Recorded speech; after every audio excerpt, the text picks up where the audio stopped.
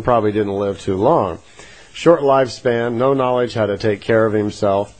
So I'm going to go through this prepared list, which was made for Billy, which explains the different levels of development. It explains all 7 levels, 7 steps of development of the human life, and breaks it down a little bit in 7 different steps. So there are 7 levels to the development of the human life form. 5 of those levels are in physical form, 2 of those levels are in non-physical forms, and then we return and become part of creation. So I'm going to explain the different 7 levels. By the way, each one of these 7 levels is broken down into 7 sub-levels, and then 7 below that, 7 below that. So it's 7 across and then 7 sub-levels down. But we won't have time and we won't break it down that far here. I'm just going to talk about the main 7 breakdowns or levels of the development of human life. In the first level, it's called primary life. Obviously so, because it's the very beginnings. So your first material life would be called the primary development of the intellect and the spirit. So that's the first thing that has to happen. There is no development at that point in your first lifetime. You have no knowledge from any previous lifetimes. It's the first one. So it's the primary development, or the very beginning of development of your intellect, using your brain, using your logical patterns.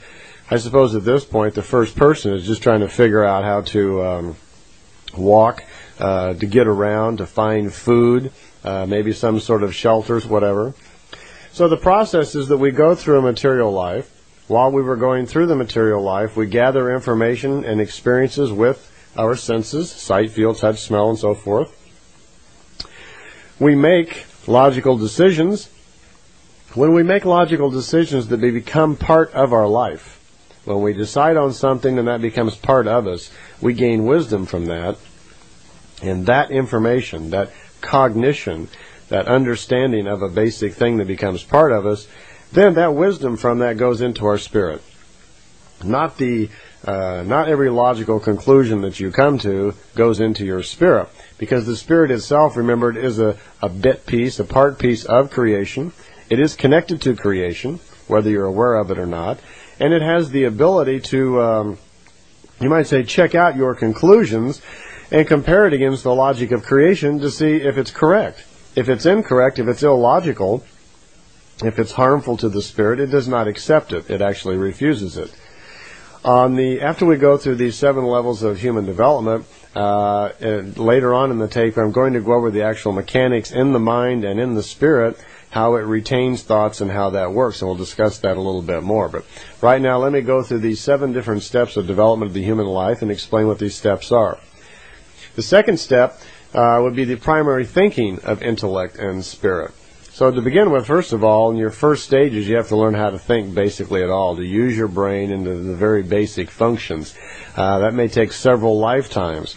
You might not live very long. At this stage, you don't have enough intelligence probably to even protect yourself very well. So your first few lifetimes were probably rather brief. As a matter of fact, the first 100 or so may be very brief. And before you start being able to rationally think things out. The third level, the third section of primary life is the primary thinking of reason, or reason. Okay, first we're developing some intelligence, then we're going to start thinking, and now we're reasoning things out. We're figuring things out, like, okay, I better not get too close to that large animal because he will kill me. Okay. Fourth step under primary life is the primary exercise of intellect and spiritual force. Okay. The fifth step is primary reasonable actions. So here you're figuring out, you're developing reasoning.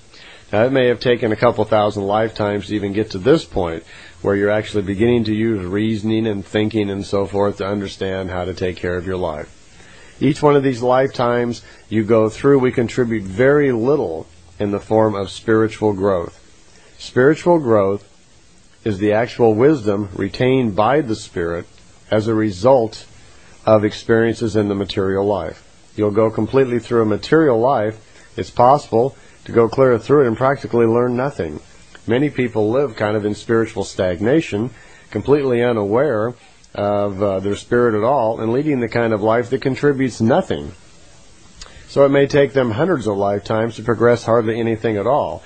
The idea behind this list is that all of these levels, types of things must be gone through, that the human being can't skip anything. Each human being who goes through his own cycles of life, we may start off the same with, it's kind of like a hard drive on a computer with nothing on it, then we start adding software. Well, our spirit is much like that. As we go through each lifetime, it gathers a little bit of wisdom, but everybody lives their lifetime differently. So we're all out gathering wisdom, experiencing things, and contributing wisdom to our spirit about different information at different times. So each person coming into life has different objectives, has different things, different paths that he is on of learning. So even though we start off the same, within a very few short lifetimes, we're all working on different things, but we don't get to bypass anything. The idea is that there are X amount of things that have to be learned about life and contribute, and we're all going to go through them at one time or another, just not at the same time. Okay, the 7 breakdowns of primary life then. 1 was primary development of the intellect. 2 was primary thinking of the intellect. 3 is primary thinking and reasoning. 4 is the primary exercise of intellectual and spiritual force. 5 was the primary reasonable actions. 6 is the primary will caused. It says will cause thinking. So we have an individual here now is starting to use his own will. 7 is the reason conditioned leading of the life. We have an individual here now who's least able to control himself and take care of his life. He can think, he can reason, and he can take care of himself. So this is still a very underdeveloped person. Creatures at this level of development are, usually thought of as being insane or idiots. Their spirits and intellects are really just, not very developed at all, which they have to learn an awful lot to get going. And again, we only add very little to each lifetime as far as spiritual growth as we go through. So just to get through the primary life may take several million years. The second step of development in the human life is called the reasoned life, and that's broken down into 7 levels also. Each one of those 7 is also broken into 7, which we won't go into. But reasoned life is the second level of development of human life, and this refers to those cycles of life, those lifetimes you're going to lead where your reasoning really figures in the development or evolution of your spiritual self. The first level in reasoned life is called primary development of reason. This is the very beginning of scratching our head and going, how about that? To figure these things out. Let's think things through, okay? The second level is the effective realization of reason and her use. Well, we're getting results.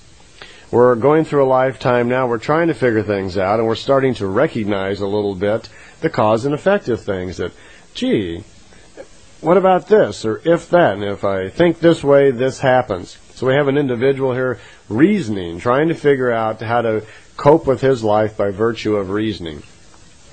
The third level of reasoned life is the primary acknowledgement and cognition of higher influences. So at this level, it's probably the first time our guy here is coming to the realization that, there may be more intelligent, higher life forms out there somewhere. There could actually be something more intelligent out there. Maybe something really did create life. Okay? The fourth level is the belief of higher influences without owning any knowledge about it. Now this would be at the development stages where people are developing belief concepts. They're believing maybe in a sun god or a rain god or a river god or whatever.